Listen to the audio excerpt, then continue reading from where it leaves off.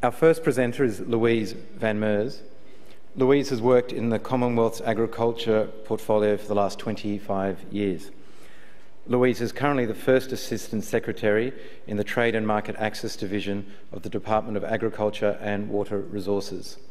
The division provides policy and strategic leadership for the Department's international activities, including providing significant input into the negotiation of free trade agreements and addressing agricultural non-tariff measures.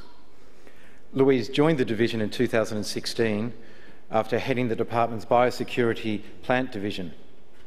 In this role, Louise oversaw the provision of scientific and technical advice to support Australia's agricultural exports and biosecurity risk mitigation, and the management and coordination of national responses to change in plant health status. Louise will speak to us today on the role for FTAs in the changing trade environment. So, Louise.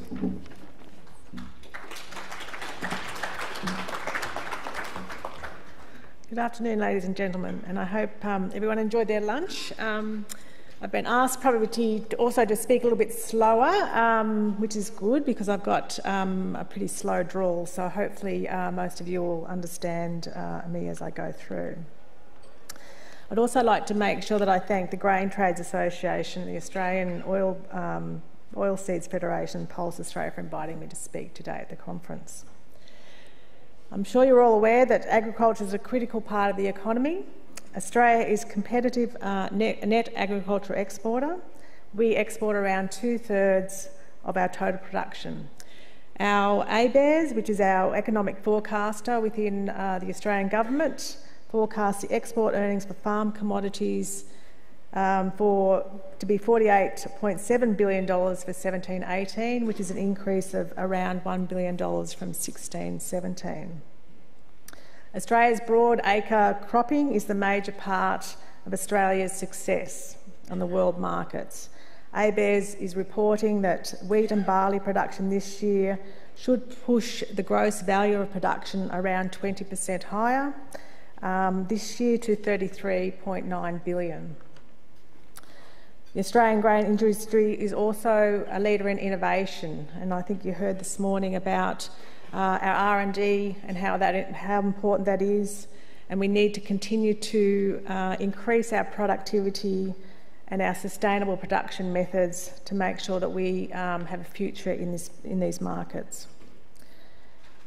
But also the success of the grains industry is also supported in the trading environment by free trade agreements, which with a number of our key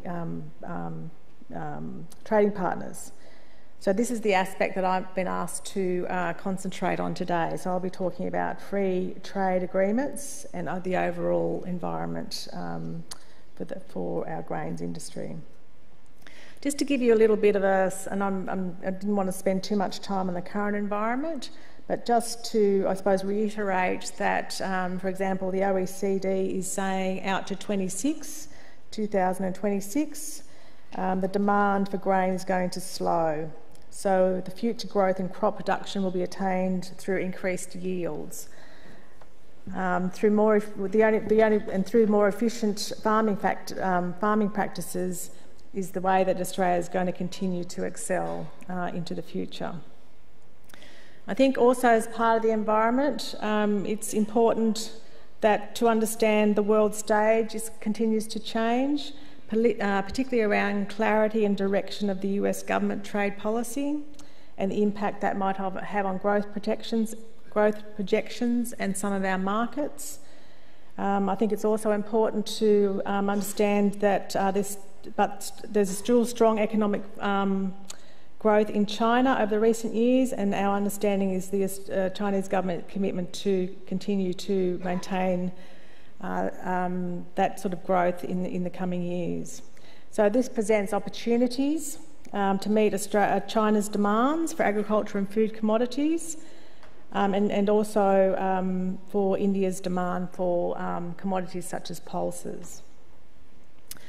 I'll quickly go on to the free trade agreements. I really wanted to also emphasise there are 3 that actually have finished, and they've been quite important for the grains industry. They're the Japan-Australia Economic Partnership, which is what we call the JPA, and that was concluded in 2015, and that was good from the point of view of the grains industries, with wheat and barley without a quota of tariffs, and 3% reduction in tariff on sorghum on the 15th of January 2015. The Korean Trade Agreement, which we call the CAFTA, which again was significant for wheat, which elimination of 1.8% tariff and a 10% for wheat and 10% tariff for canola on entry into force in December 2014. China is now our largest agriculture, food, fisheries and forestry export, worth $10.3 billion in 2016, while Japan is our second largest, worth $4.8 billion, and Korea is our fifth, which is worth $3.3 billion, so significant markets. I'll touch on China in a bit more detail, but I just also wanted to make sure that you're aware there are a number of other FTAs, free trade agreements, that are being negotiated at present. They're what we call the Regional Comprehensive Economic Partnership, which is really a comprehensive partnership agreement with our 10 ASEAN countries, including and as well as Japan, Korea, China, India, and of course Australia and New Zealand. That particular partnerships we call RCEP encompasses those countries that we have trade with already, and that's about $30 billion, which is 2/3 of what we export. So that's a significant agreement that we continue to work on. The other ones that you'll be interested in is the Indonesia-Australia Comprehensive Economic Partnership. Again, the intent is to try and conclude that one very quickly. And as you're all aware, Indonesia is one of and I think the biggest wheat market for Australia. We've just started negotiations with free trade agreements with Peru and Hong Kong, and the expectation again is that they will be concluded as quickly as possible, and there'll be opportunities for the grains industry in those as well. The EU FTA, the view is hoping to get agreement to start negotiations in the next few months. So that's obviously a significant one that will start towards the end of the year if that's agreed. So back to the free trade agreement with China, just to emphasise that came into force in December 2015, and we've had 2 tariff cuts since then, in January 2016 and in January 2017. What I call the Chinese-Australia Free Trade Agreement, we call CHAFTA, so I'll refer to it as CHAFTA from now on. This continues to support the growth of our exports to China and has produced some very positive outcomes for the Australian industry. CHAFTA completely eliminated tariffs on the imports of grain commodities that we export to China on a few commodities, and that included barley, which has had a 3% tariff, and sorghum, which had a 2% tariff, which was eliminated on entry into force in December 2015. It's important to note that other major exporting countries have not got free trade agreements with China, and they include countries such as, and they are competitors, United States, Europe and Canada. So Australian barley and sorghum have been competitive advantage in the Chinese market relative to competing countries. I did have an overhead just to give you a picture on particularly barley, the increase in imports of Australian barley into China over the last few years. So you can see the increase from the that's light green or aqua colour, which is Australia, so it's a significant increase over the last few years. The next one I was just going to show, which also talks about barley again, but it shows you that's also a significant increase from 2009 through to 2015-16. Of course, it's not all good news. We were able to reduce a lot of the tariffs, but we also recognise that there were some sensitive sectors that weren't part of the agreement, and that includes wheat and rice. There is a built-in 3-year review in the agreement, and we'll obviously work closely with industry and government to see what we can do as part of those review mechanisms. We've also got the regional economic partnership that we're currently negotiating, which obviously we would like to continue to discuss the other grains industries and tariffs in that particular partnership. I was particularly asked to, I suppose, comment on utilisation as part of the CHAFTA agreement, so the China-Australia Free Trade Agreement. The information that I have is actually the utilisation of the CHAFTA is actually generally quite strong across the grain sector. So that includes cereals, milled products, oilseeds, seeds, hay and fodder, but it's particularly strong in the bigger high-value products such as barley, sorghum, fodder, oats and oilseeds. It's clear, though, not all Australian grain traders are using the lower preferential tariff rates in CHAFTA. So this means that some of our exporters aren't, or may be missing out on a competitive price advantage of CHAFTA. While these cases are generally in the smaller ticket items, such as milled oats to China or sorghum to Japan, which aren't traded in large quantities, but it's still important for our growers and exporters. So we'll continue to work with those peak industry bodies to try and improve that uptake. As part of the commitment that the Australian government has to exports of China, we also, under the Australian government's white paper, we've also put more resources, agricultural counsellors in Beijing. I'm sure some of you know them quite well, depending on how much you trade. But it's also important to remember the reason why we've got them in there, from the agricultural point of view, is that the export environment is good, and I'm painting a very rosy picture with removals of tariffs, but it does not address technical market access or non-tariff measures. So those sorts of barriers or issues need to be resolved as we go forward.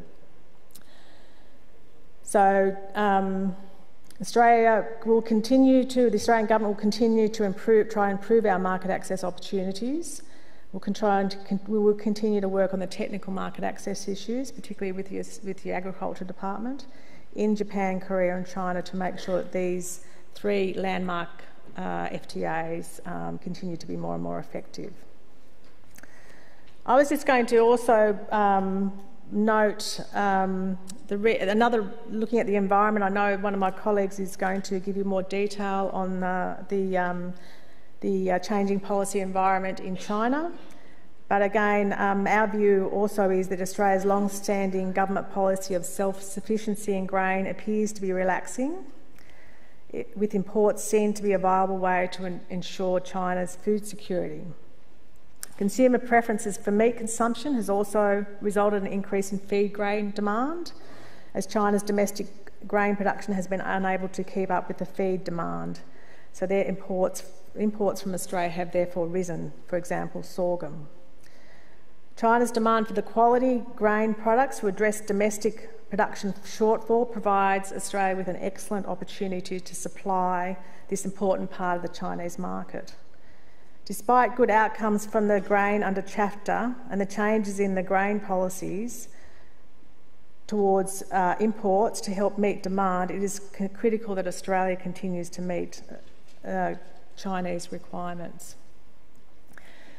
We shouldn't forget that food safety is a priority for China, and we should not underestimate China's requirements and expectations in this area. It is important that Australia continues to meet these requirements when exporting grain to China. I can't emphasise that particular point enough in the current environment. The Australian government's doing our bit.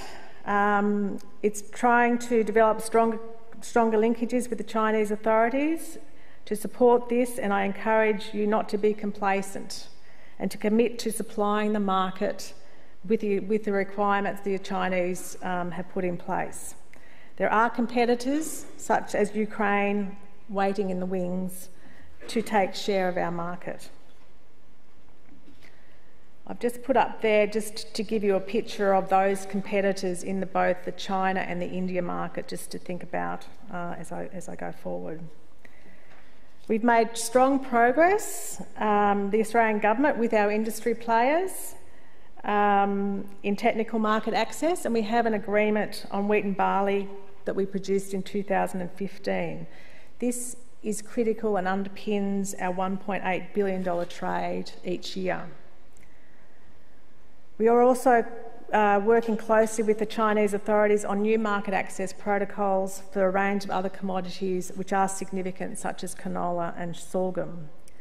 We are also progressing broader technical consultations with the Chinese Quarantine Agency on grain issues in the support of this particular trade. If I just turn now to India, India is the second largest producer of rice and the third of wheat production. Of these two staple grains, are really encouraged by the Indian government for the growers in India to grow. However, India's trade is actually moving in some ways in the opposite direction, with diminishing domestic stocks, which has resulted, I think you're all probably aware, over the last 4 months since December 2016, where we saw an increase in the imports of Australian wheat into India, and we saw the export of rice from India. It's important to remember that India's food security considerations have been driven by grain trading behaviour over the last decade, where, for example, where food prices were escalating, the Indian government banned exports of wheat and rice. But over the last number of years, we have seen some of those export bans lifted. The Australian agriculture exports have enjoyed an exceptional growth over the last few years, with exports passing $2.8 billion in 16-17 financial year.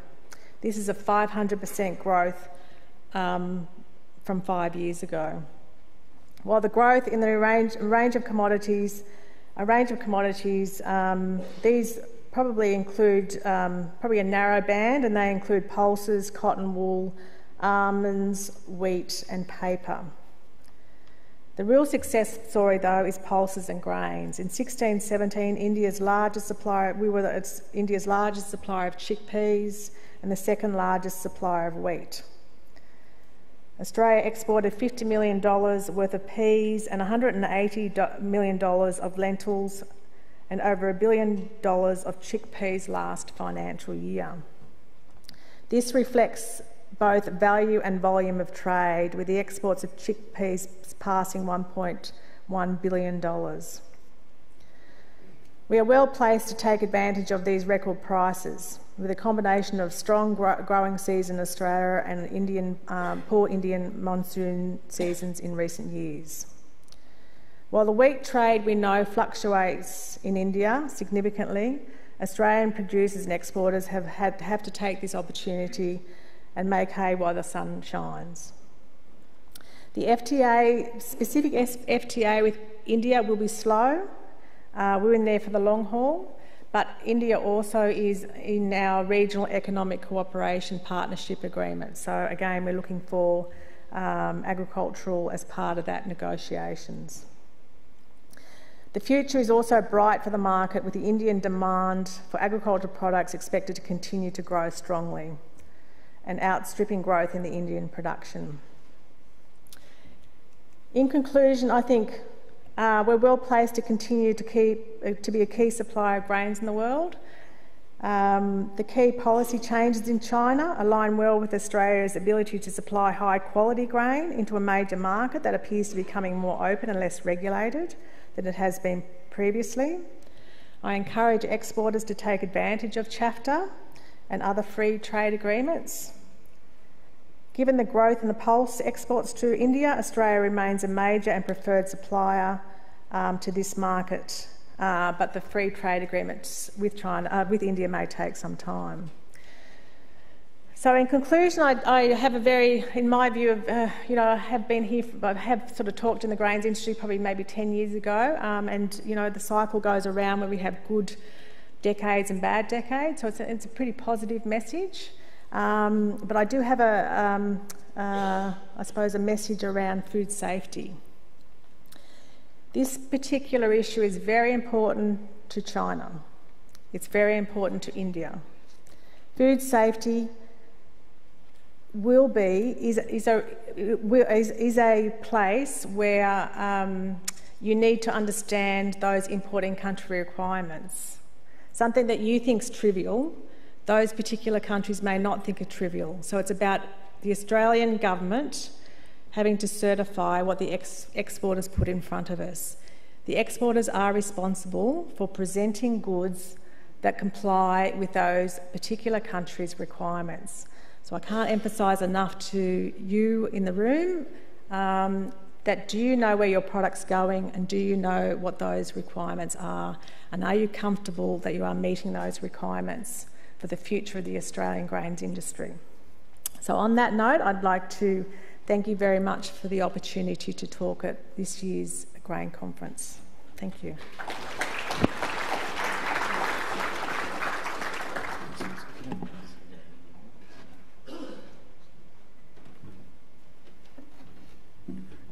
Great, thanks, Louise. Our next speaker is Erland Egg, Trade and Agricultural Research Manager at China Policy. Erland has worked for China Policy since 2013 and led the Trade and Agricultural team since 2015.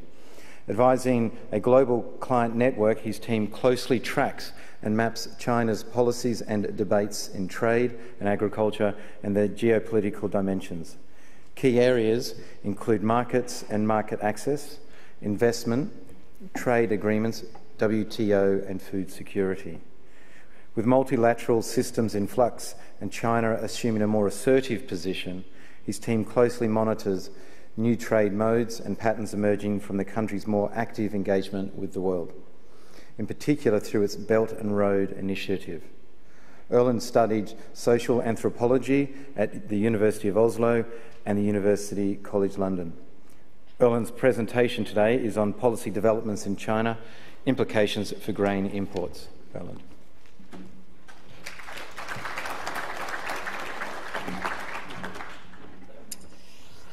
All right. Let me see if this works. Oh, there you go. Well, let's start here. All right. Hello, everyone. First of all, let me say thank you for the organizer. I'm coming all the way from China. I live there and work there. I've been there since 2008. And I'm very happy to come here and talk about my favorite topic, China. I spoke early this year at an event in Shanghai organized by the same organizations. And this time we have been given the opportunity to speak twice. So I will today focus on China's domestic policy transitions and what they are thinking domestically. And then my colleague, Philippa, will tomorrow talk about China in global trade.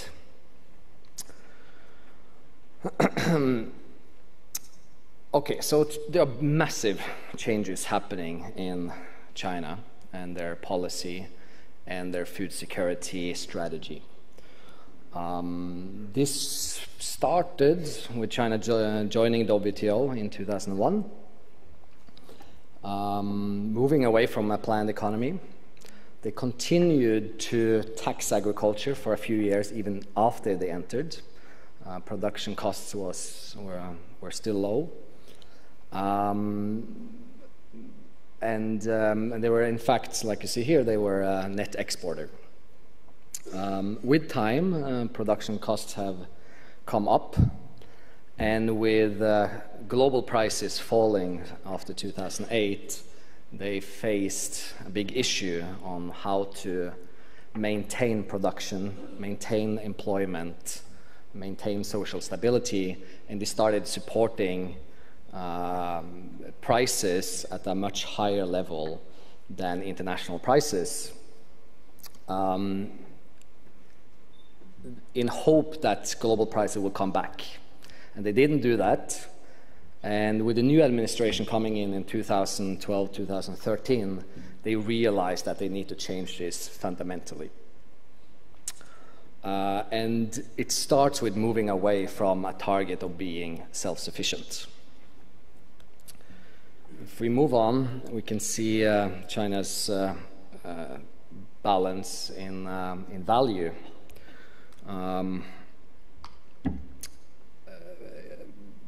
2015 is a special year. They had problems with corn, and they stopped supporting corn prices in 2016, and imports fell. This year, the number is basically stable. The first half of this year, in terms of value, it increased less than 1%. But I think what is interesting is to break this a bit down. What did they import? What did they not import? So I noted a few numbers. So corn this year is down 74%. Corn import down 74%. Sorghum is down 26%, and soy is down. Did I say soy? No. Soy is down 16%. On the other side, wheat is up 48%, almost only from Australia. That might be an issue to look into because, and China they have now a new standard for argot, which seems to be a technical issue, issued in June, and in July they started stopping shipments of wheat from Australia because the argot levels on the wheat was too high according to their standard. Barley is up 106% so far this year. And there we have the snail issue, which might be, if they wanted to make problems, they probably could, or they are saying that we know there's an issue there. So they're moving away from self-sufficiency. Still, the government is planning, as always, over the next 5 years, says the Minister of Agriculture here, production will approximately hit 600 million tons, and demand is 700. So we need to import. And this is really, when he said this is really the first time they acknowledged the import. They imported already about 100 million tons already at that time. But now he's saying, okay, it's fine, we will do it.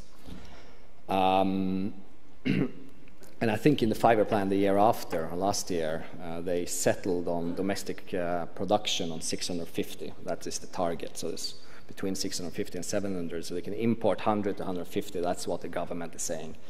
I think last year they imported something like 105 million tons, and I think this year, actually, yeah, it seems to be hitting 120 million tons. Of course, most of that is soybean.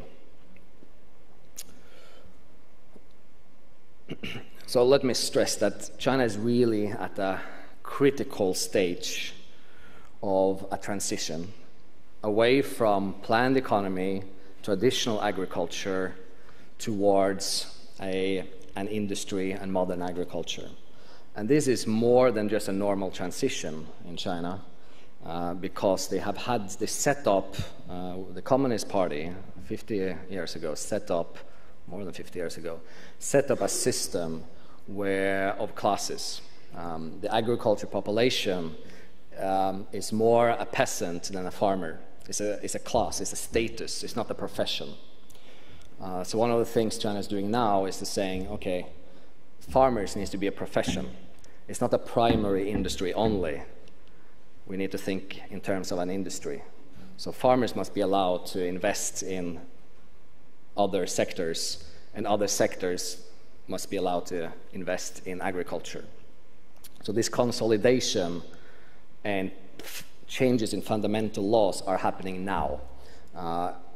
In 2 months, probably around 2 months, they will hold a party congress where they will change the constitution or amend the constitution, and we're looking very closely at what they are saying about collective ownership. So you have at the moment there is a blurry line, but it seems like this will be allowed to be traded. You can get a share in the collective, and like a stock company if you're a farmer or a peasant, and you will be allowed to trade this user right on farmland in the collective area. So China is now moving onto a new industrialized system, but at the same time China needs to face their reality. And the current reality and current big issues is that they in fact have overproduction. They produce too much food. And more than that, they are lacking quality and safe food. So the market doesn't necessarily buy what the producers produce. The government has been supporting the producers and not thought about the market. So they need to move, they need to do something about the structure of how they produce towards more quality production. China has a massive, probably massive, environment issue. The obvious one is air pollution. In fact, air pollution was not considered an agriculture problem until recently. In March, the government had a meeting, met with some agriculture experts, and one of the experts pointed out that, well, all this agriculture waste is contributing very much to air pollution. And the Prime Minister then said, "I've never heard that before. Tell me more about it." Water in China has been basically free for our farmers to use. And water scarcity is becoming a big issue, and the government wants to introduce a water pricing system. And soil pollution is also severe.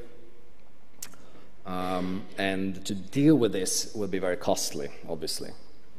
Another issue is that the support and subsidy system is reaching its ceilings in their WTO commitments, and that is becoming a problem. And they're dealing with that, moving away from market distorting policies and price support. But also what is important to remember is that the whole economy is in transition away from an export-led economy made in China towards a consumption and made by China. So they need to move to this new system, but also deliver on the promise to farmers that their incomes will increase or double by 2020 from 2010 levels. That's probably the most important promise that the government and party in China is giving. And how are they going to do that with a big agriculture population that has blurry rights, has probably poor education, and have no experience in an industrialized system, and has been taken care of for many, many years. And the bottom line there is that it will be very expensive for the government. The good story there is that the government knows that, and they are providing credit, they're raising money, they're pushing a lot of money into the agriculture sector. However, down the track, that needs to be paid, right? So they need to professionalize agriculture, and they need to start to make profits. So let's look a little bit more on this new strategy that the government has. Before, it was all about securing supply to feed this enormous population, and basically at all costs. Now they have a new strategy. Instead of focus on production, they will focus on the ability for production. And that is a major policy change. So the government is saying, well, we need to maintain arable land, we need to maintain the capacity, ability, but we don't want to support it in peace times. If there's a war or critical times, or the world don't want to sell to us, we still have the ability to feed ourselves. But we don't need to do it. We will use import because it's more sustainable. It's a more sustainable model. It's a major change in policy, narrative, strategy. So the money now is being poured in not to the farmer buying the products from the farmers, but they go into the farmland. Irrigation, flattening out land, machineries, professionalizing farmers, and giving professionals the upper hand in consolidating the industry to create this ability to ensure, if needed, they can produce, and if not, they will still be competitive on a day-to-day basis by not producing where it's too costly, where the market is not paying for it. Another issue here is the price, and a major issue. The government used to set the price, and they still very much do for wheat and rice. They stopped for corn last year, and they stopped for rapeseed the year before, and soy the year before that. And they are now trying to find a mechanism of how the market can lead price setting on a level that the government is happy with. They will intervene if they're not. And they're trying to find a mechanism. How can we create a mechanism where the market can understand when we intervene by using the food reserve or by allowing more or less import? And in order to do that, they want to develop a functional futures market. The future market is very important for China to develop because it would guide the government what the future price will be. And if they disagree with it, then it will take actions before it happens, right? But before we get there, they need to solve their statistical problems, number problems. This year, every 10 years, China has a census, agriculture census. So they're now checking all the farms, checking the numbers. We expect those numbers to come out soon. And there are expectations that the pork numbers, for instance, in China has 50% of the global pork production. That is probably 25% less than what they're saying it is, for instance. Now, this is going to change policy, and it's going to change how people think about it as well. So look for those numbers. It also means that China is not thinking about China, they are thinking globally. They understand that if global prices are good, China will be good. And they're investing and making money, want to make money abroad. That is different from the previous thinking where they looked for resources abroad and bought it at all costs. Didn't think that they needed to be profitable. So agriculture companies now buying up or engaging globally is thinking much more about profitability. And a very major tactic is from the central government in China is saying we are no longer responsible for food security. And they've devolved it down to a provincial level. And they're saying, you tell us how much you can produce, and we will hold you accountable for that. We will provide you a credit line, but you need to make sure that you make money on this and you pay us back. And the local government will then go to their companies and say the same story. And it's creating much more transparency, accountability than what we're used to. And this is being built up as we speak, but how long time will it take? We don't know. There are also new laws being written that will support this new system. Well, I talked a bit about this before, that China is moving from the focus on resource maximization to what they call ecosystem approach. What I want to stress here is that they're adding costs at the moment. The production cost in China is already very high, but with this new policies, they have reinstated VAT on fertilizer, a water pricing, system will come into place. They are putting taxes on waste treatment, policies that incentivizes waste treatment, and this will add costs.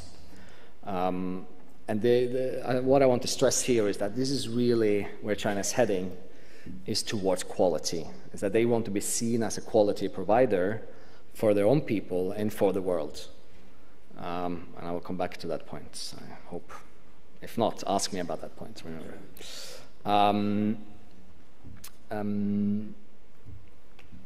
Yeah, and I've already talked about this, to be honest. An insurance industry is building up. We see what they call dragon head companies are leading the way to consolidate. I talked before about that farmers can now trade, or will be allowed to trade their user right for the farm.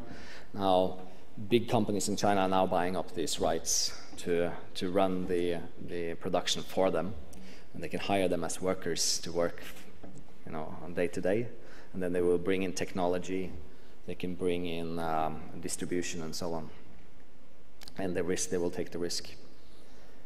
So if that's what's happening domestically, so how will this affect trade and import? Well, they're now saying that what they call moderate import is okay. So they say we can't just open the gate. We need to do this step by step, carefully, because no one out there can secure our needs, demands. So we need to import, and we need to import more in the future. But we need to find partners abroad. And this is what they're really looking for: partners who are willing to say, we will help you and we will comply with your standards. We will and be reliable. Standards, like Louise stressed, is becoming extremely important to build these partnerships with China. They've just revised almost 6,000 national standards in food. 2 weeks ago, they said the last 5 years we have now consolidated, and there are, I think, 1,500 new standards. Now, it's very important to pay attention to. The ergot issue comes as a result of this. The ergot standard was released in 23rd of June. 4th of July, there were reports that Australian shipments were being stopped because of not meeting these new standards. Maybe not fair. I'm not sure what happened with that case, but it's you don't want to run into these issues, and you want to find partners or find information channels where you get update on what's happening in China, and I'm also providing that information. Import is the prime function for import is to control inflation in China.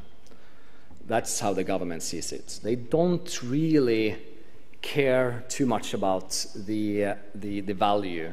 They look at quanta. They look at, this is how much we need to eat to be safe, and they look at, can we provide it affordably to our people? If the domestic price is going up, then they will look for more import and so on. So they're trying to plan this. It's not so easy, and they're learning. And they're trying to create new systems where they can be, where for them, global trade become more predictable. And that's why they keep, the TRQs will be in place for now. That's why technical barriers is increasing, because they want to be in control over this. But in the future, I think China will move towards being more of a trader themselves, being a hub. I heard this morning that no one believes that China will export wheat. Well, they've started exporting wheat this year because, they can buy it from Kazakhstan for a cheaper price and add price and sell it to Vietnam. Well, that's what they do because they have the capacity for that. They have the infrastructure for that. So they can add value in China and then sell abroad. And that makes a lot of sense for them. Yeah. And they also want to diversify import. So and that's why I raised this issue with wheat. It's now going up, and barley is going up 100% so far this year, and it's only from Australia. Well, China don't like that they only have one supplier. That could be an issue. Okay, let's see. Yeah, let me address this very quickly. Okay, let me skip that since that alarm was. So this is my last slide, actually. Trying to answer the question: is quality trump card? Absolutely, is the answer to that. China is looking for quality. There is demand for quality, and there's lack of quality in China. However, I think most people in China still care more for price than quality. They're still in saving, saving for their apartments, and if they can cut costs somewhere, they will do it. But obviously, the middle class is growing very, very quickly, and I think an issue for the providers and suppliers to China is to develop new segments in the high quality end of the market where China probably can't provide it themselves, right? So, well, actually, let me go back to this. So, mantou, the bread they eat in China for breakfast, is probably taken by Chinese suppliers. Though I know that some Australians think they can enter that market. I don't think so. But I do think that there is a lot of space for bread. I do think high quality noodle and so on is something where there are huge market opportunities. But you need to create a desire. At the moment, I can talk from I have a friend, or actually my girlfriend, who come from another part of China where we live, and with e-commerce, she now can buy the local noodle from that place, and that's what she's doing. She loves the local noodle from her hometown. And when I moved abroad, I got my mom always to send me chocolate, and the Norwegian chocolate. Then I discovered that, well, Norwegian chocolate isn't that good after being a bit, trying other things. And I think China is in that stage now where they have a bit nostalgia for their mom's food, but soon they will open up for new experiences, and that's where the opportunity lies. And my last point, so that's why I would like to suggest that maybe you should focus on the consumers in China. Not only focus on China's traders and suppliers, but obviously you need to do both for time being. Yeah. So that's all for me. Thank you.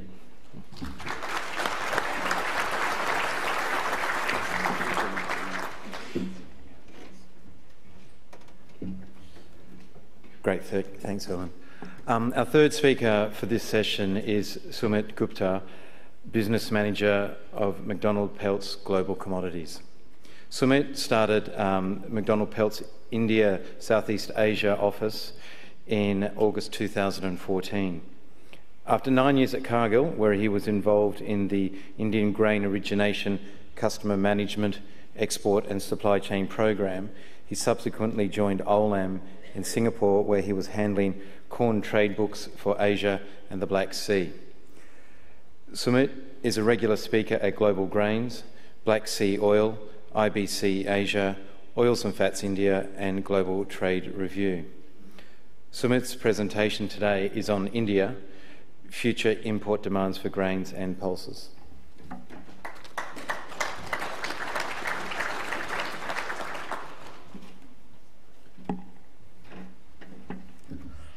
Good afternoon, everybody. I think it's the most difficult session post-lunch to keep people awake. Thank you for doing that job.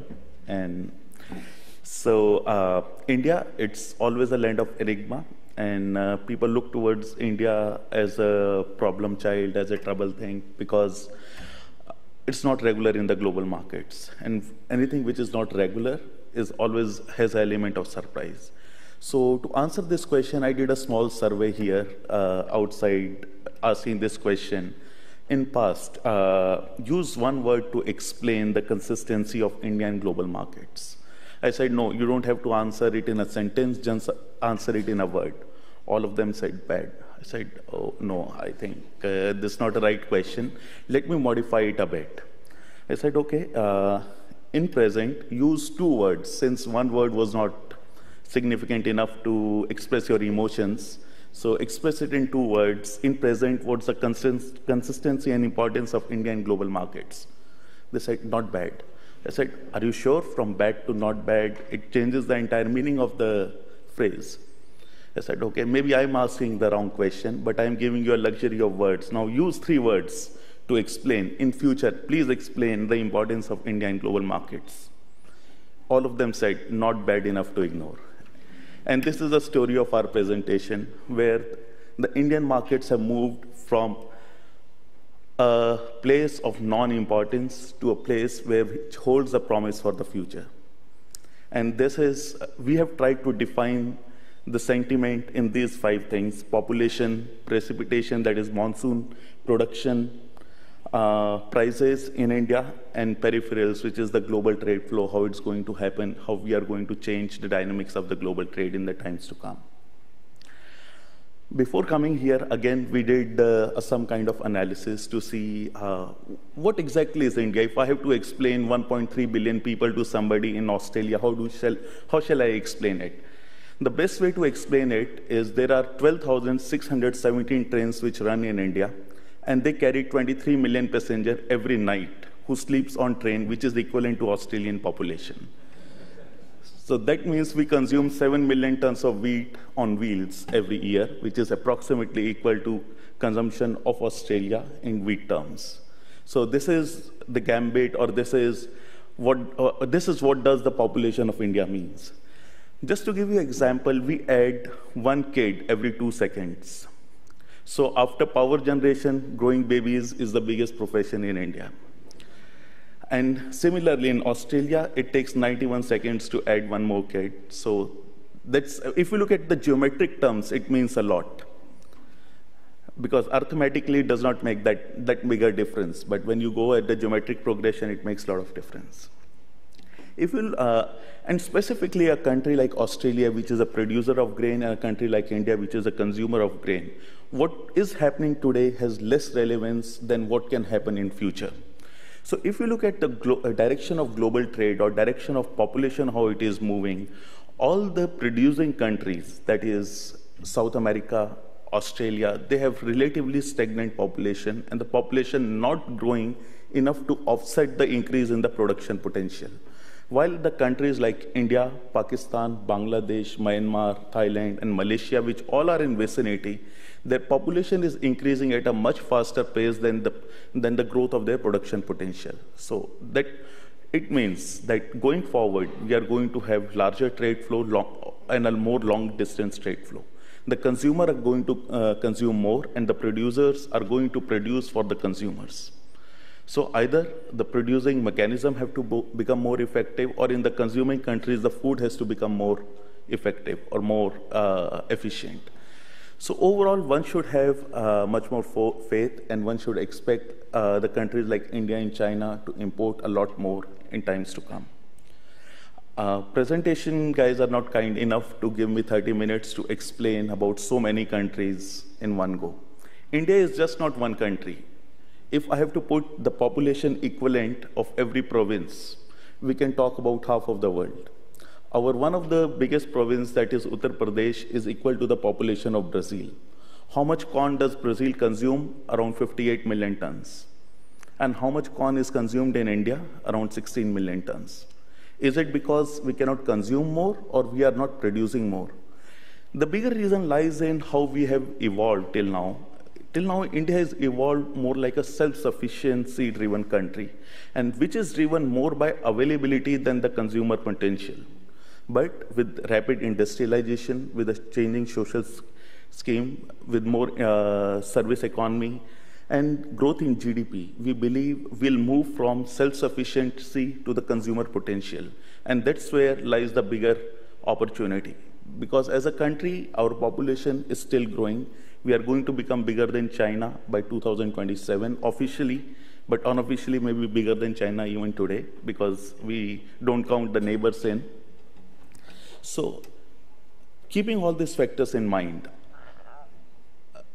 and looking at the population pressure on land, we can for sure say is that India's participation in global trade is going to grow up. And it is going to not go up in arithmetic way, but it's going to go up in geometric way, which is largely true if we look at the numbers, how Indian participation in global trade has increased since 2005, which was only 5 million tons, to approximately 32 million tons within last 10, 12 years. And it is going to become faster. It is going to grow at a faster pace because there is a tipping point always. And we have passed the tipping point where our production can match our consumption levels. Now, as a supplier, you think, okay, India is an important geography, we understand that, but India brings its own challenges. Yes, we agree.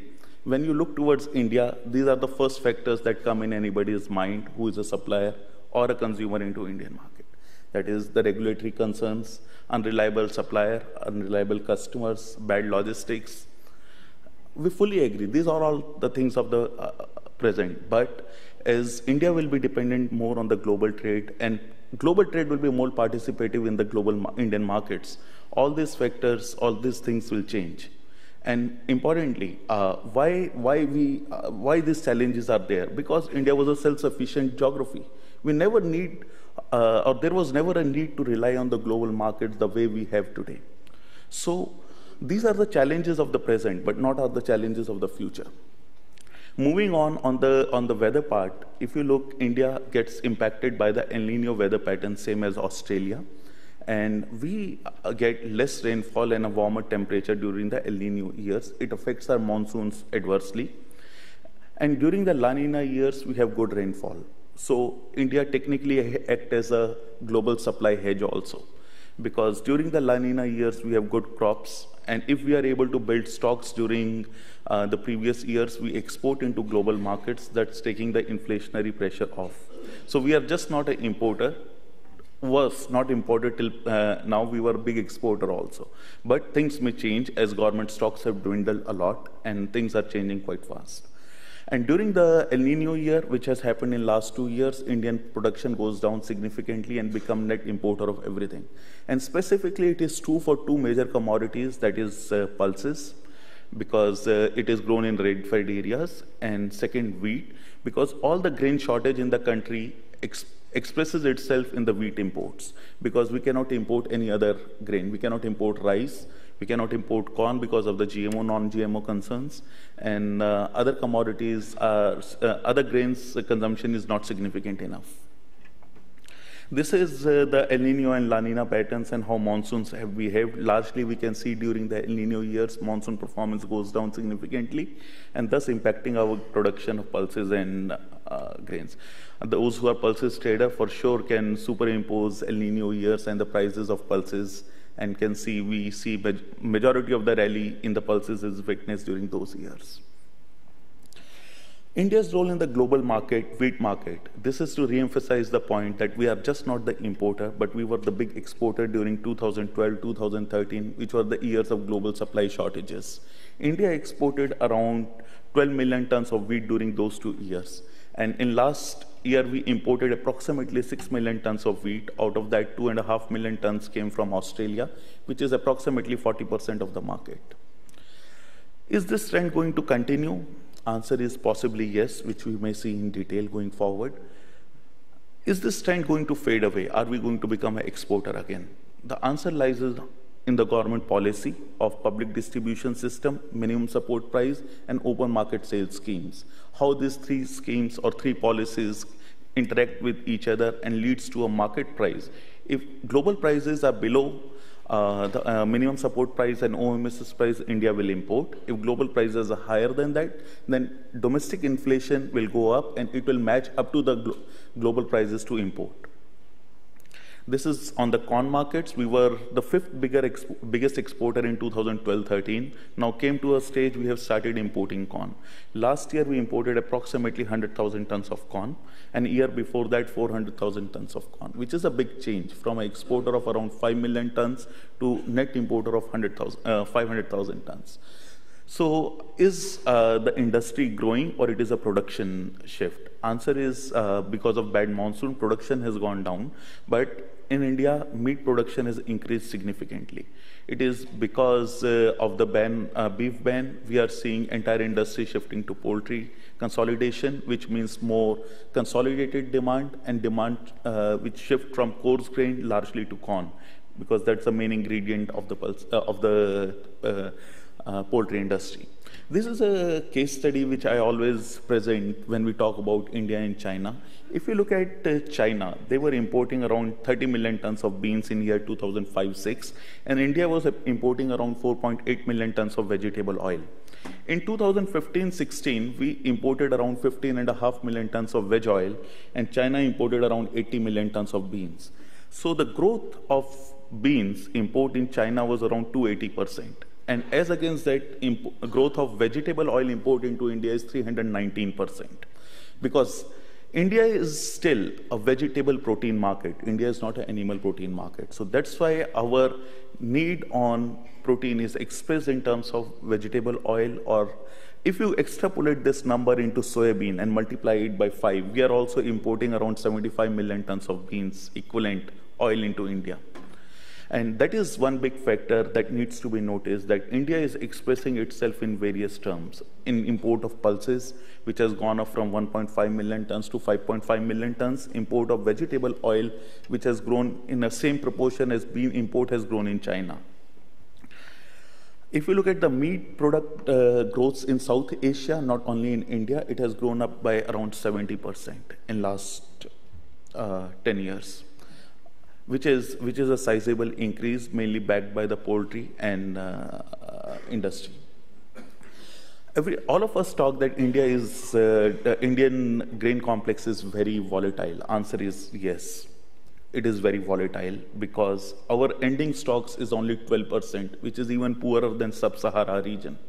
And when you compare this with the countries like China, which has an ending stock of 55%, or any other country with the equivalent population, or we are by far the lowest ending stock country. What it means, any adverse weather phenomena leads to higher weather volatility and price volatility in India. And that's where a local Indian trader is always long, because we always believe a small blip can lead to high increase or high inflationary pressure in the country. And that's where Indian government always act whenever prices starts going up, because they know it's a spiral and it keep going up till the next crop. And that's where the short-term policy decisions answer lies in how the stock management is done in the country. Are we taking any action for that? Because in the previous presentation, we were talking about what China is going to do 25 years from now. In India, we only talk about what government is going to do 2 months from now. So these two are very different geographies who manages their products, their countries in very different way. Is there more successful? Is there one model more successful than other? Answer is we don't know, because both the countries have survived and thrived for so many years. If you look at the China's grain consumption, it is around 510 million tons as against 240 million tons in India. It is mainly because of the meat consumption in China and still a cereal-based diet in India. Is it going to change? Answer, for sure it is going to change. Because if you look specifically about the myth buster that India is a vegetarian country, answer is no. Large part of the country in India has started consuming meat products. But question is, are we consuming it 7 days a week, or only once in a week or twice in a week, which is driven more by the income rather than the availability? So as the income level of the country will go up, as people will get more aspirational, you will see the meat consumption per day will go up, and hence the grain consumption in the country is bound to increase. Can we increase the grain production in the country? Answer is we are hitting that limit. From last 5 years, our peak wheat production is 95 million tons. Can we add area? Answer is very few, limited chances, because we are hitting our gross and net irrigation potential in the country. So what are the better opportunities? I believe as a country we'll move from grain to more horticulture production. We will move from less yielding crops to more yielding crops, and the pulses is one crop whose yield has not changed since 1960. India was producing an average yield of 800 kg per hectare in 1960, and even today the average yield in pulses is same. So are we bound to lose area in pulses as the grain consumption in the country go up, as the grain prices in the country go up? Answer is for sure. As the area will become more irrigated, the grain prices will go up in the country. The pulses, the commodities or the products which have a lesser yield potential will lose to the higher technology crops. And grains are leading the bank in terms of yield increase. So keeping on the same point, this is the life of a pulse trader now. Nicholas Taleb, who has said that volatility is good. If there are pulses traders and if you ask them, is volatility good, all of them will answer no. Because India is a big importer of pulses, and we have seen in recent year, it's been too volatile. The answer lies from the fact because we have multiple factors: the regulation, government data inaccuracy or accuracy, MBR fumigation, phyto, import margins, weather patterns, the global response of farmers world over against the increased prices of pulses, how the Indian farmer has responded to those changes. And overall, if you put the summation of all those facts, pulses production has increased more than the consumption has increased in last 1 year. So it was a black swan event. The production world over, if it is good in US, Canada, Australia, Black Sea in 1 year, which has never happened in past, but it is 1 year which will take a lot of weak-hearted people away from the market. But which is good in a way, because the consumption of pulses in long term is increasing in the country, and we expect it to go up as the protein percentage in diet of Indian consumer has gone up from 27 to 33% in last 10 years, and it is expected to increase by around 10% in next 5 years, and it is going to come mainly from pulses. So the overall expenditure of an individual, of a common Indian man, is to go up when he is going to consume pulses, and hence the net consumption is going to go up. Now, don't extrapolate this number in 10 million. You have to extrapolate this number for 1.3 billion people, which means a lot of demand. If you look at the pulses, India's production of chickpeas especially, which is a product of interest here, the drop in chickpeas production in Australia is less than the increase in production of chickpeas in India. You don't have to look at the absolute number, because Indian absolute number is, these are the government numbers. So they may make sense, they may not make sense, but you have to look at the relative change. Relative change of 2 million tons of increased production is more than the drop in Australia, and that's where we are seeing a tepid interest in the new crop chickpeas from India. And that is here to stay, but the set is staged largely by how we are going to behave, or farmer is going to behave in October, November, December, how he is going to plant chickpeas, or he is going to go for the alternate crops. In terms of alternate crops, we don't see even at this level any other crop giving a higher realization to farmer than chickpeas. So it will be very interesting to see how the acreages will shift towards OND, and it will set the demand for the crops going forward. Wheat in India is largely dependent on, as I mentioned earlier, farmer production, FCI, the price they give in terms of minimum support price, state buying, and a distribution of goods by the government of India basis to their public distribution system and open market sales scheme. If you look at MSP, that is the intervention price, it's a one-way street. It only goes up, can never go down. So what does it mean? If global prices stay where they are, every year India import parity is only going to become better.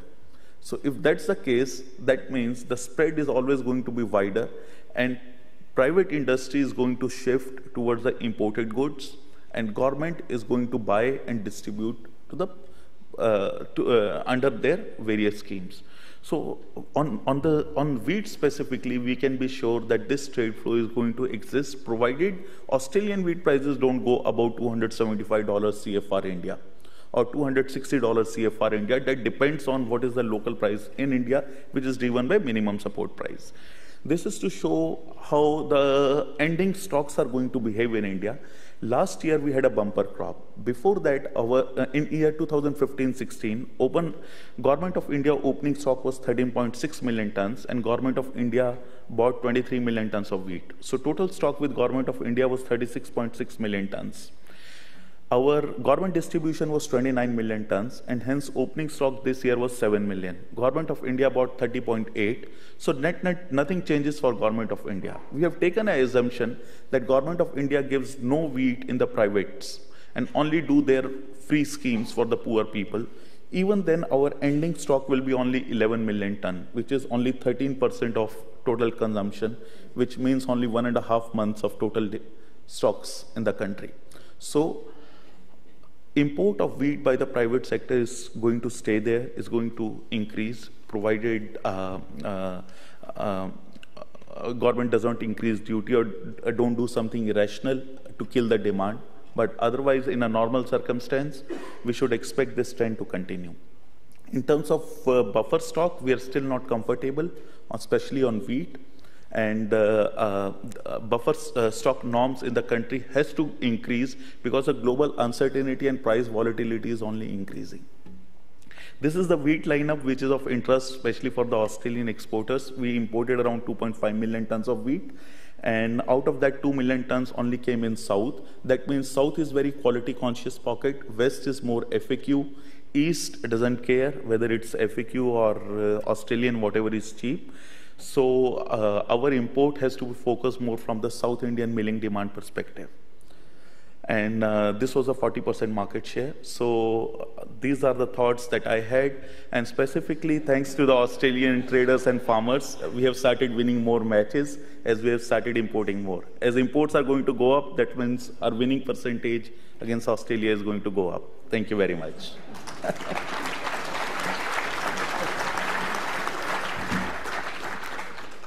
Sumit, I'm not sure how kind these questions are going to be now, aimed at you after that. Thank you all three. Do we have any questions?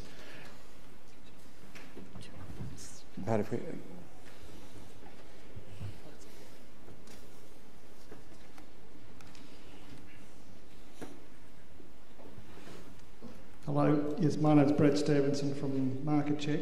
I just wanted to ask a question in respect to China and agricultural policy.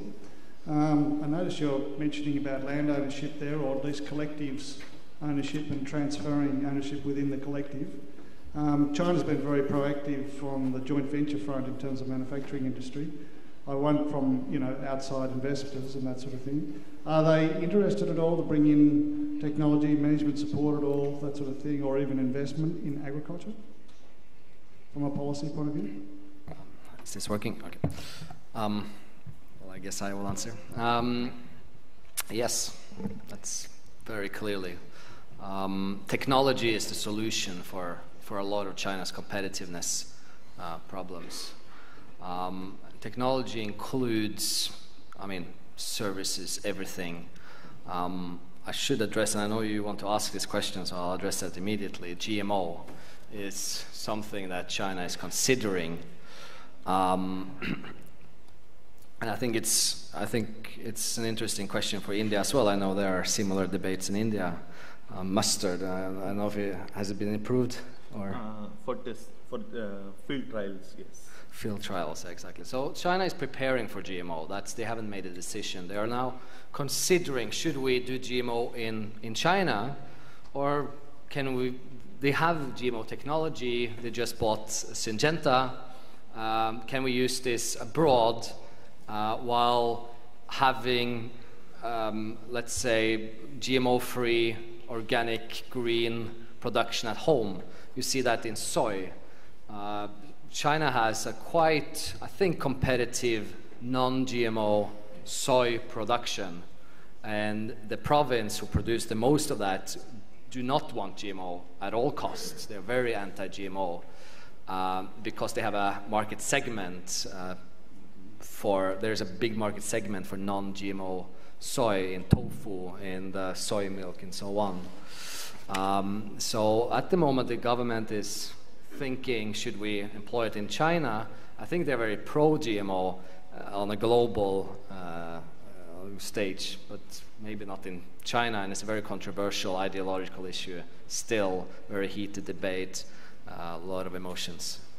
And is it too early on that point for China, for India to be speaking with the Australian government, with the departments? Louise, is that something that is topical now, or are we too far away in opportunities for Australian producers?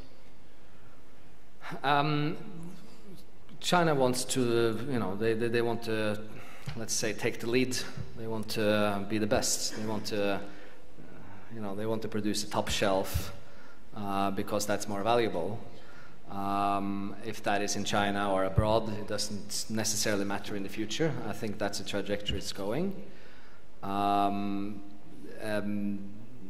They are absolutely looking for the top shelf. I mean, they're looking for cooperation with Israel, Holland, and Australia should be more in there, I should say. We being in China, you see the Dutch and the Israelis are everywhere helping China, and they're, as far as I understand, creating a lot of commercial opportunities there. Okay. Do we have any questions? Louise, a question starting with you. What do you think the USA administration means for our exports, our exporters? I think it's unclear, and over the next 12 months it might be clearer. I think there are some risks around ensuring that we continue to partner with the US on the global trading environment, but it's not clear yet what the USDA and the administration will, what sort of deals might be done with other countries, and whether they're our competitors, and what sort of deals are they, and whether they're going to be a disadvantage to Australia. So I think for us it's, we partner with the US on a lot of activities, and obviously we're keen to continue to do that, but it's unclear and probably very unwise to predict, other than it's a very unclear environment. It's a very murky environment at the moment. Okay. Do we? Oh.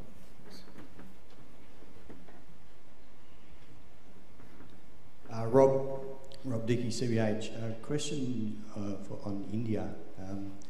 Given the reliance on imports, the low stocks-to-use ratio, could you sort of make any comment around India's recent push for a change on phytosanitary measures?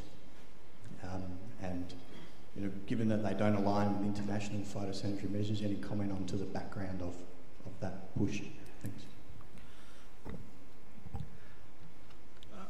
India is an over-democratic country, and we have two departments which fight with each other. One is the Ministry of Agriculture, which never goes in sync with Ministry of Food. The basic objective of Ministry of Agriculture is to give higher realization to farmers, and objective of Ministry of Food is to keep the inflation low. So this year we had a good crop, and that's why Ministry of Agriculture approached food to increase the duty, which never happened. And that's where these are just the threats. To be very honest, India also understands long term we are going to become importer of goods. It is impossible to change the phyto and reappeal later on. So these are just the threats which government of India will keep putting in the market, that we are going to change the phytosanitary measures, we are going to change the fumigation thing, but they are not going to do it actually, because they know they cannot shut the door forever. You might see changes which may happen on duty, which are more commercial, but I don't think it is going to happen on phyto and fumigation measures, which are more permanent in nature.